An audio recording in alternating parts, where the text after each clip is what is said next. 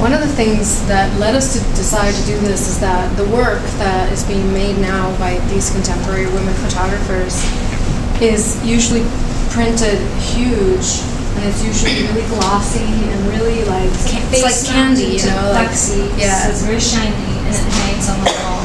Very large, like painting has this really huge presence. And so for us, we definitely wanted to step as far away from that as possible, because that's not what we were doing. We were not conforming to what's happening. We're trying to make us take a closer look. So that's a hint. Yeah, right.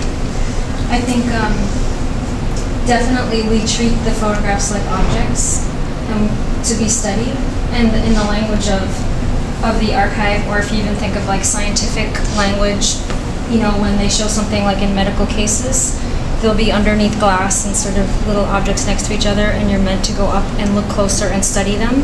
So that's what we kind of thought, is treating the photograph like an object to be studied in a different language, rather than having it be a duplicate of what the contemporary fine artists do with these, which is hold them up really big and face mount them with plexi. So, and we're also really trying to fight this phenomenon of the public just consuming the image, just accepting it as a beautiful image and just eating it up without really thinking about what it might be saying. And so, you know, not only with treating it as an object and everything that you've already talked about, but also in showing two in one frame. Where if you only saw one, you might think, oh, it's such a beautiful picture, I don't know.